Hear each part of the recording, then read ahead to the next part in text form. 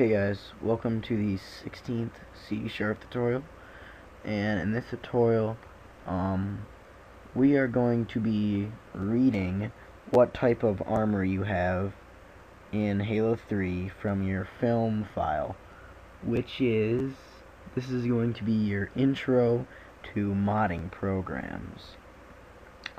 And actually, back to the program, it's only going to read if you have recon, flaming recon, or none of those, or if you have a lot of time on your hands and you're bored, you can put a whole bunch of if statements in and find out any kind of armor you have. It's up to you. But for the purpose of this tutorial, we're just going to have it do 3. Alright, now let's get started. If now that I opened this, if you're scared, you need to learn how to use hex editor. Yeah. So this is a film file, and these are the set of values for your armor. This is your helmet, your left shoulder, your right shoulder, and your chest. So now we need to get C# to read these values, and this is for recon. Alright, so now double click on your button, and we are going to need to be using system.io once again, and you're going to want to create a new open file dialog, OFD equals new open file dialog. Alright, now we're going to do something new. We're just going to do a binary reader, and a binary reader is what reads hex. So we're just going to make a new binary reader, BR for a binary reader equals new binary reader, and then we're going to do file dot open read, and then the path, which is OFD dot file name. Okay. Now, we are also going to have it show the open file dialog before we have the binary reader start. Alright. And now we're going to create a new string which will save the values. So we can call it just armor values and set that equal to nothing. Alright, and now we're going to create a for statement, since there are 4 different values needing to be read. And now, if you don't know already, this, what I just highlighted, is considered a value, not that, not one. I don't even think you can highlight one character. So 2 hexadecimal characters is 1 value. Alright, so now we're going to do 4, and then we're going to create a new integer I, and we're going to set this equal to the first offset. And if you don't know what an offset is, it is the location of the value, and once you highlight the value, it'll tell you the offset right here. Or you can do, it says 1B87, and then you just go up to the column up here, and it's 6. It's like a graph, kind of. So 1B876 is going to be I, and since this is an offset, we're going to have to put 0x, lowercase x, and then 1B876, the offset. And then for each time that I is less than or equal to, and then the last offset, which is 1B879. So we do it 0x 1B879, then I plus plus. Now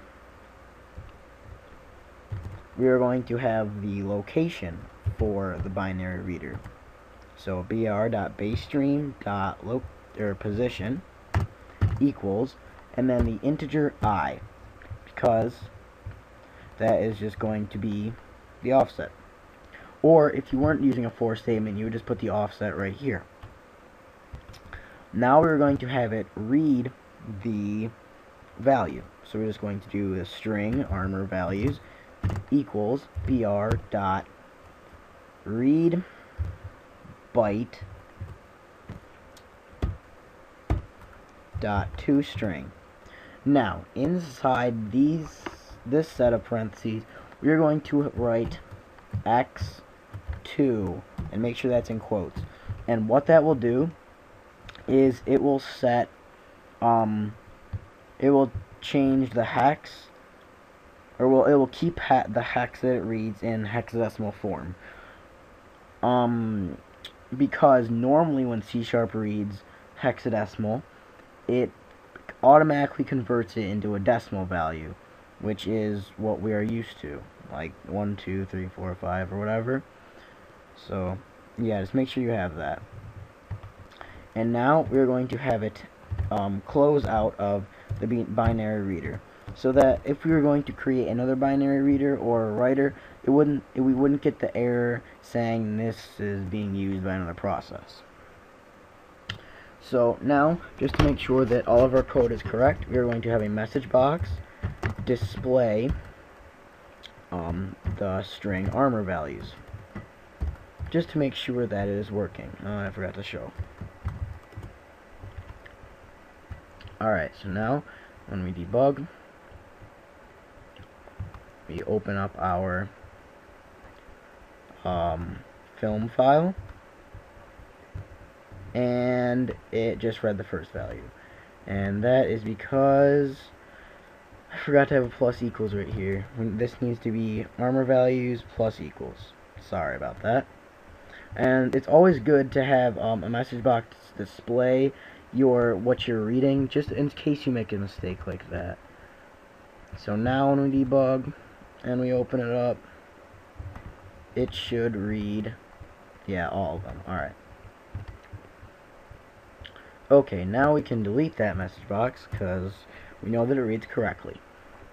So now we're just going to have an if statement saying if armor values equals, you need to have two equals since it's an if statement. If it equals 03, 03, 03, 03, then label 1.text equals your, oops, we need these, your armor. Actually, wait, I want to make sure, what does this say? Yeah, your armor is recon. Else, if armor values is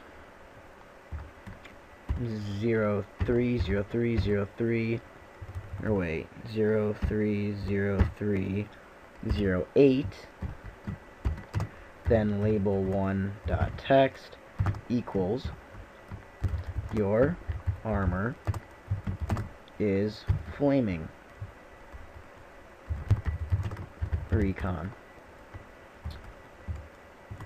And then else, you're just going to have label.text equal your armor is unknown.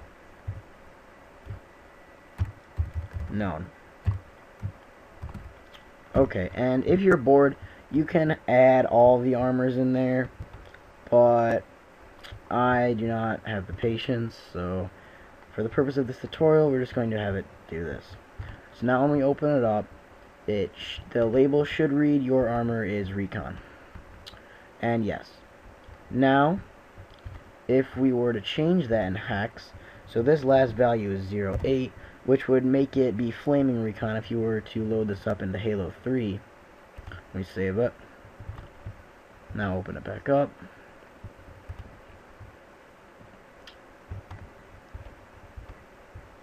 Flaming recon. And if we were to change it to, I don't know, 00 is for the helmet anyways is the default helmets, like Mark VI or something like that, or Mark 6, whatever. I'm gonna open it up. Your armor is unknown. So there we go. Now we know that it works. So yeah, in the next tutorial I am going to show you how to write values so that you can make your first modding program. So yeah, this was a really hard tutorial to understand. So if you guys have any questions, just leave a comment and I will help you. So see you guys.